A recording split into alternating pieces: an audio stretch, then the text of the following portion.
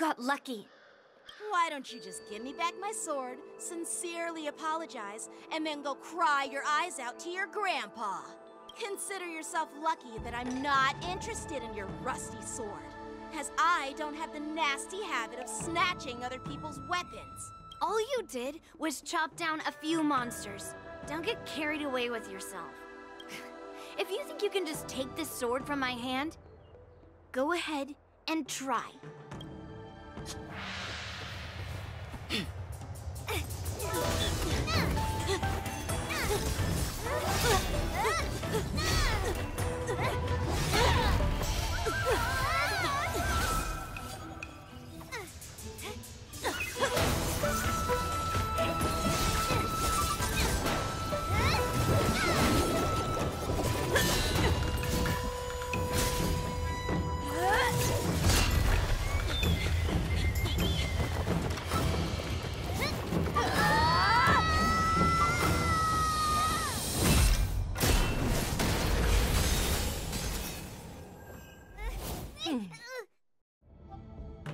Well fought, my young friends.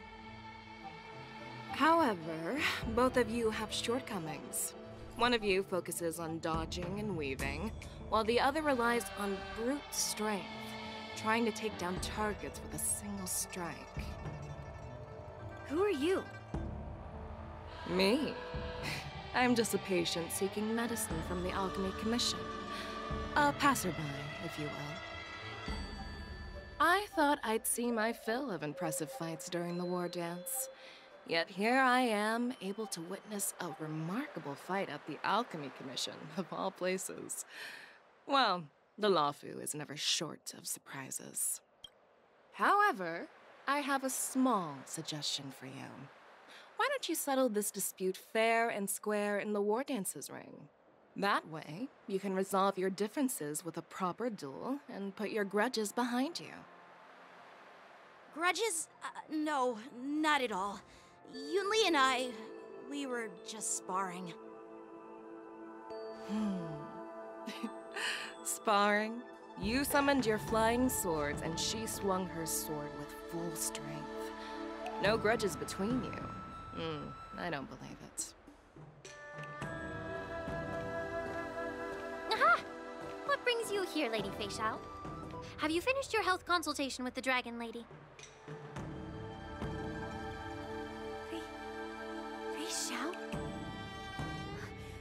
Grandpa always talks about you. Could it be that you're... The Merlin's Claw of the Xianzhou Yanqing? Looks like I'm quite famous on the Xianzhou Lawfu, too. Of course.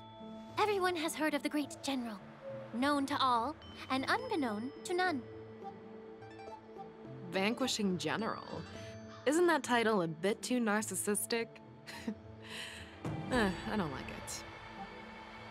Ooh, I heard there's a dozing general on the Lawfu, so I came up with a humble nickname for myself.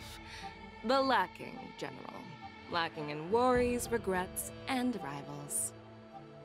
Sounds much better, right? Yeah, that's a befitting title that sounds both humble and impressive. Now that the sparring session is over, Yanqing and Yunli, shouldn't you politely thank General Feixiao for her guidance and bury the hatchet?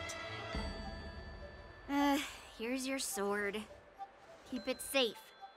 Or it might get taken away again. By the way, we haven't settled the score yet. I'll defeat you fair and square next time we fight. This is how she apologizes? Now that I finally got my sword back, I should report to the seat of divine foresight. I'll take my leave, General Feixiao.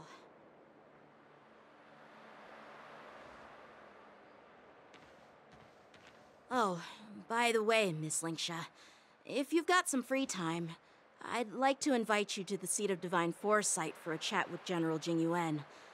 I think there's more to those personal grudges you mentioned earlier.